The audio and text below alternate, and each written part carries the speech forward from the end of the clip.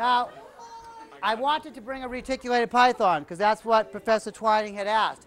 My reticulated python is measuring about 21 feet, and we honestly don't have a box big enough to fit in the van with other people. I'm actually buying a new van, and I need about 5 people. If I have a 21-foot snake out and I have 2 people and someone gets killed, there's no way my insurance is going to pay for that. They're going to go, okay, 21 feet, snake that eats people, 2 people, no, we're not covering that accident. So you got to show the insurance company you're really trying very hard. 5 people shows effort. So this snake, even today, when people were walking by, it was striking out. The 2 girls that were cleaning the cages today are very capable snake handlers. They've been with me for 4 years. And they said, can you move that snake? He's just really, every time we go near there, he's striking out. They got the lock off. He was so bad. She was so bad today, they got the lock off the cage and couldn't even get the lock back on because the snake was just that nasty. So I picked up. She came over and she shot out at me. And I use, usually not such a flimsy roll as Chad gave me. I usually use a whole roll of paper towels.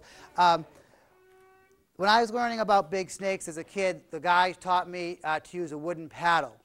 And it just didn't seem, this guy was good, but the way he handled the snakes was very rough. And he'd do a lot of smacking their face with the paddle. And I would use a paddle maybe to deflect something, but what I do is I use a roll of paper towels, and it simply breaks the feeding response. If you look at this Burmese python, normally they're brown, obviously, this an albino. They have these heat sensors in their up front of their face. Those heat sensors, once you get, most studies show, once you're about a foot to 18 inches away, the heat sensors actually pass through the eyes.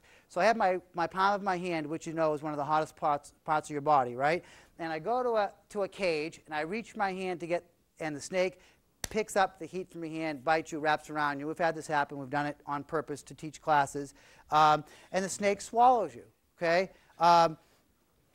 Yeah, I don't do that too much. You got to really pay if you want to see that. So all we do is we break the feeding response. And if the snake is going crazy and biting, we have shields that you can see through. Some people use pieces of wood with the handle, but you can't see and you're looking over it. We use Lexan with the handle on the back so I can see the snake. And I simply guide the snake. I've never hit the snake. You can do a lot of damage by taking a paddle and smashing a snake in the face. It's not, you're going to mess up their sinuses. Their brain doesn't have a lot of protection. I just wouldn't do it myself. I always use paper towels, and it breaks the response. When I'm working with my big retic, I thought it was about 18 feet. We measure them at 21. I take a broom handle, and I put the roll of paper towels in the end, so I have a little bit of space because I've been bit by that one before. Evidently, they can go over the paper towels if they want to. But snakes, constrictors will bite you first, and studies show now we can put cameras inside of animals and watch it on a monitor, and you lose the camera. But what happens is the animal bites and pulls, and yeah, sometimes the small snakes, the little animals breathe, and then when he exhales, the snake gets a little tighter, and it can take a little time. Most of the time, that's not the case. Most of the time, the snake bites, pulls, and crushes you so bad your ribs are popping, your heart's blown up, your lungs are punctured. You're dying from massive trauma long before you get a chance to slowly suffocate. And every single time we've had a camera inside of an animal, it's been the same result. They basically get crushed and their insides blow up, and you can see it all on the monitor, but you don't get your camera back.